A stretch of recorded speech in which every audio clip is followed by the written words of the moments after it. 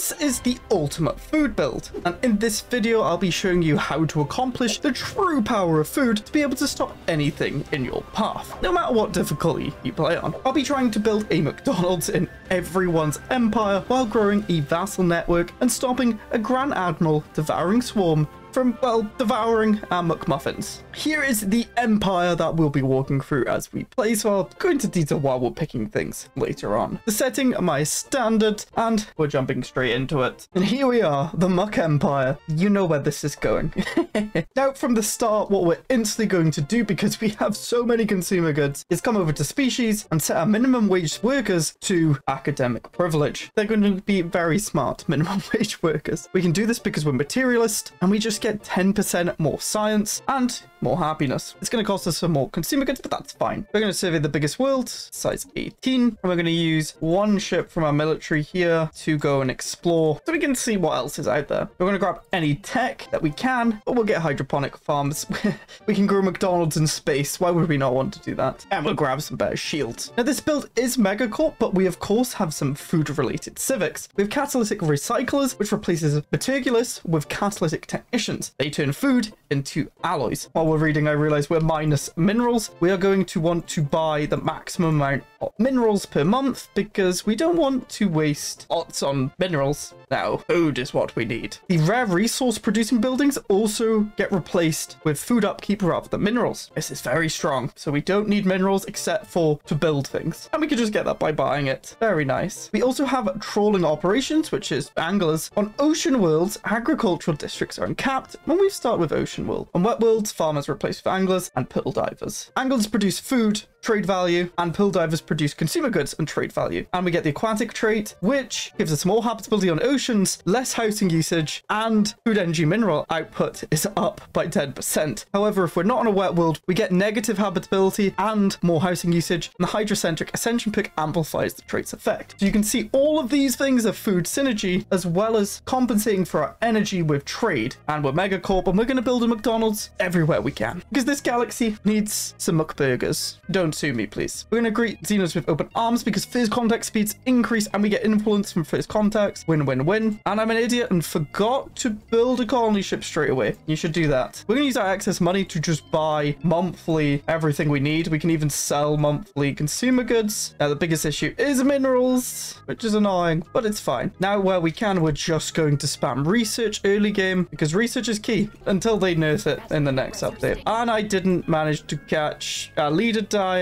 Oops. Starlight's dead. Sorry. The first tradition is going to be mercantile. We want to be able to switch over into Unity for trade, because why would we build Unity when we don't really need to? Now, big shout out to Sanzus in my Discord. We've got a Stellaris build thread channel, so go over and submit builds, but they submitted this one and it looks really fun. If you have builds that sound fun or are quite strong or just very memey, go over to the Discord and post them. I may play them or other people might. We also host games and everything Stellaris related is over there. You may as well go. Go now. Now, it's a big shame we lost one of our ships and leaders. As soon as we get adaptive economic policies, we can now actually think of getting more leaders because we can now switch over our trade policies and edicts to marketplace of ideas, which will give us half energy, but unity. Now, energy is fine. We can just stop buying things if we need or sell more consumer goods because why not? Now we can think about getting some more leaders. One with a council trait is always very good. They're tier 2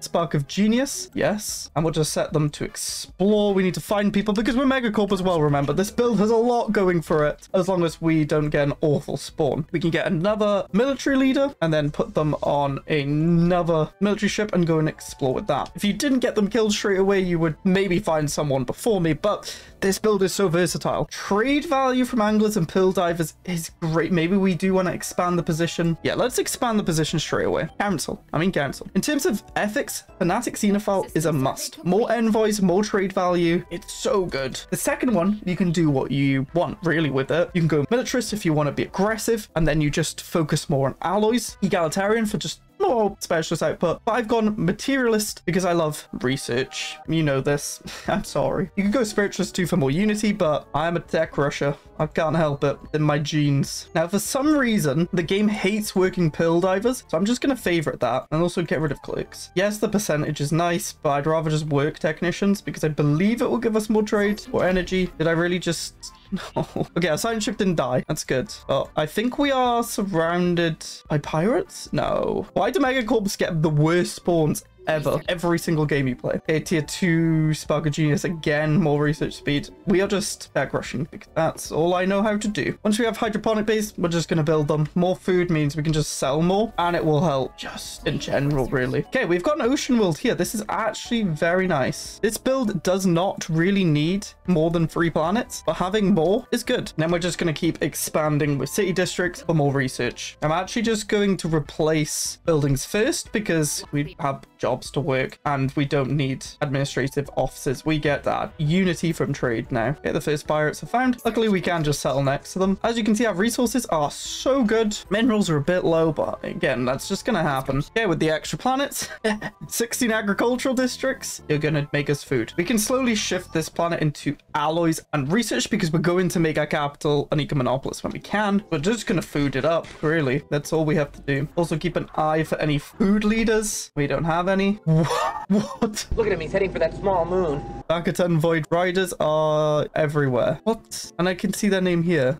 That's hilarious. Actually, you know what? We will make this biggest one alloys because we have 2 extra planets and they're quite small. Size doesn't matter unless you're trying to maximize eco-monopolist worlds. And I'm also stupid and forgot to build more star bases. Do that so you can get Hydra base. Okay, at this point, I do think we shouldn't even monthly buy minerals and just bulk buy and hope it resets to 1.2 in time. I need to build things. I can't build things. Picotel's done. We're tech rushing, so let's just go tech ascendancy for more research speed. You can go anything really. We consumer goods more at the minute, so we'll just make this a factory world for now. And we're going to work on fortify the borders for more starbase capacity and build more starbases while building Hydra base. Maximize efficiency. Yeah, we found the other marauders. There's only 2 on this galaxy, so if the Khan spawns, it's going to spawn by us. And we found the courier order. Very nice because we can communicate with them and get 10% more research speed. We're currently at like 46. This is insane. Paired with our high-ish science 7 years in. We're at 0.75 tech cost as well, just to show the power of this build. And my test of minerals failed. So we're just going to incur some inflation. We're not going to buy max just so it can hopefully reset back down. We're going to do a prosperity next just so we can hopefully get cheaper buildings because we don't have the minerals for it. How have I seen this much and not found anyone yet? I mean, there are empires here actually, like this one. Okay, so mission is do everything you can to be friends. We can get a commercial pact as soon as we can, which means we can get branch offices, which means we can build McDonald's. We must expand capitalism at its core. Because we got space McDonald's in our star bases. We've got McFish burger. What the hell is it called? I can't remember what the fish one's called. But we need some proper burgers, you know? Find those on normal planets, hopefully. Okay, minerals is reset. We're gonna buy the max again. I haven't been able to build things. Wait, we can trade.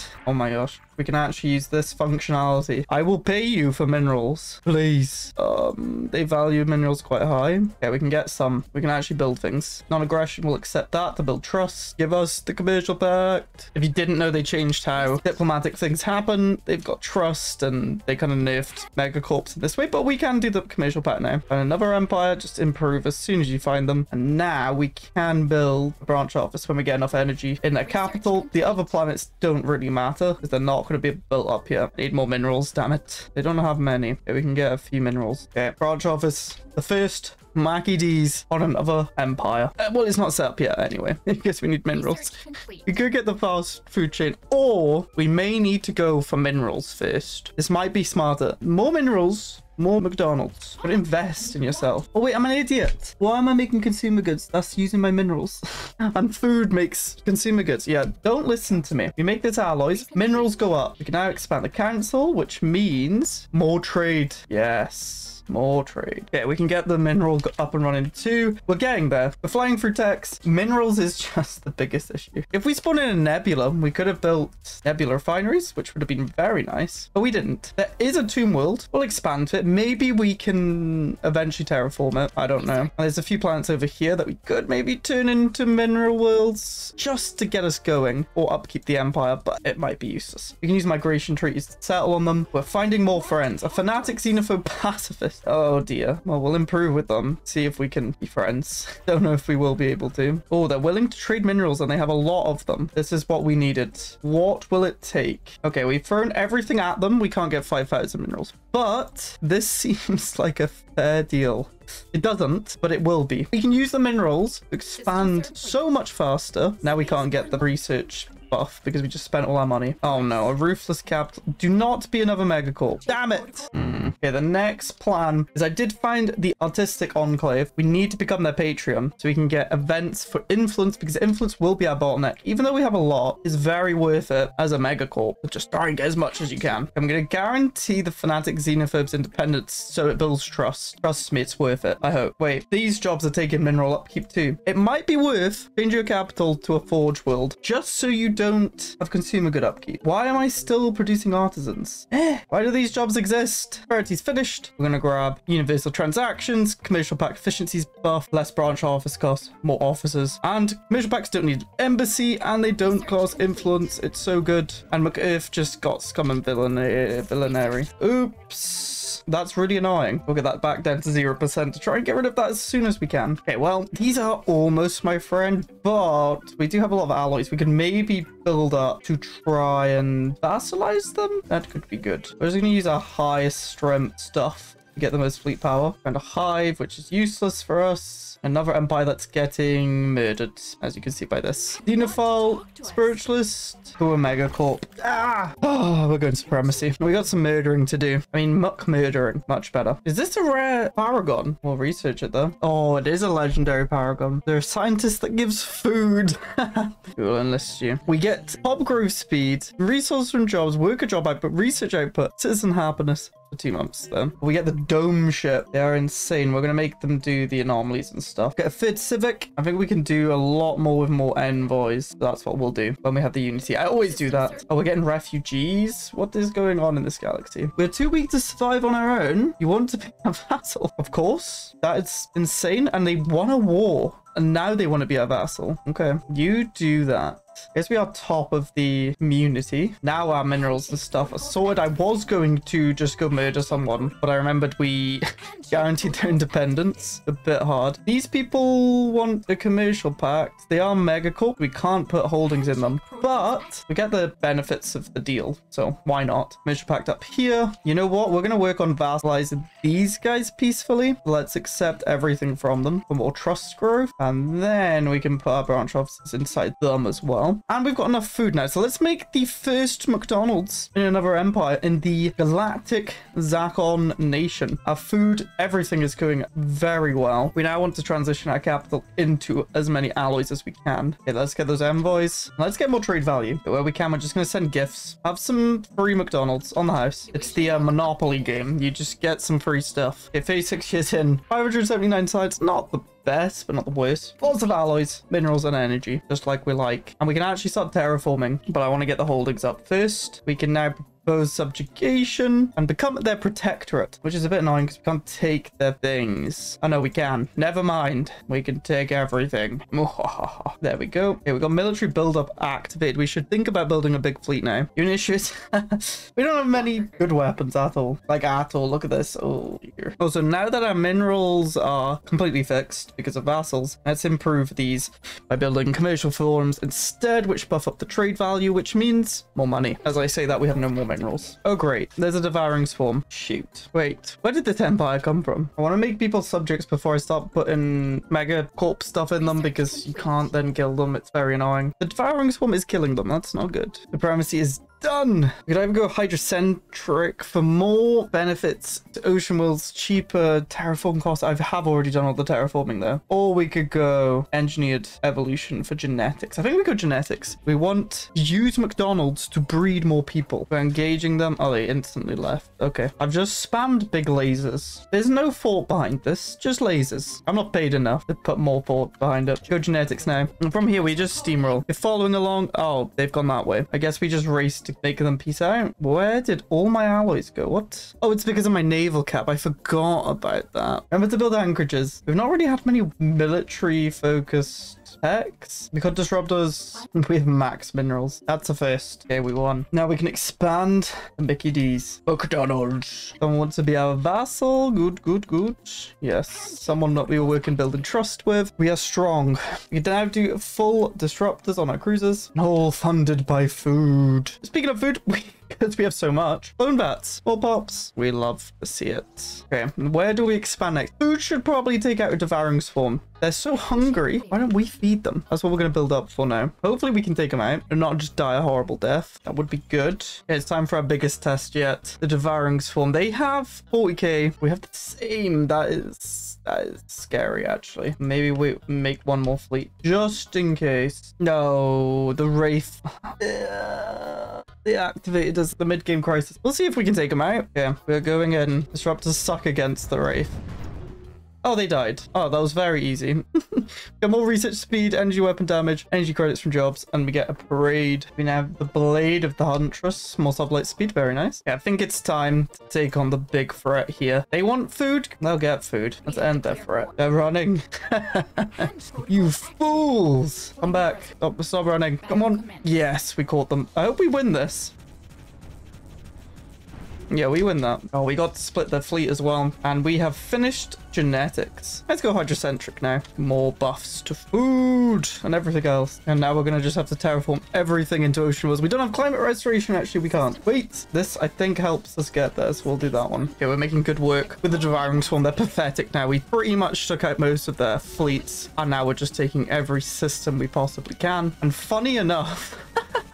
I've got this science ship here with that legendary paragon, but they just have salvager 2, which gives us 20% chance to give ships, military ships. It's gotten 8.7 thousand from that battle a while ago. Madness. We're assimilating all the pops as well. I believe this is because we're genetics. We don't have to purge them, which is nice. And the last planet gets bombarded. We truly have fed them, and we're feeding them by integrating them into our great empire. Down it goes. And they peaced out. But we dealt with them. So we've taken out that hive, we've vassaled half the galaxy. Our economy is very strong. It looks like we're not producing much food, but we are total producing 1,500. We're just consuming a lot. We have a lot of new planets that we need to fix and more branch offices to expand. I've kind of ignored the economy, but we've accomplished our goals. We've spread McDonald's across this galaxy and eliminated any threats. There is a threat that might be coming in 30 years, the 10 times crisis. So if you want to see part 2, where we try to use food to defeat the crisis, like and subscribe this video. If you did enjoy this video though, you can watch the time I watched 36 empires battle it out on the biggest galaxy against a 25 times crisis. Can they beat it?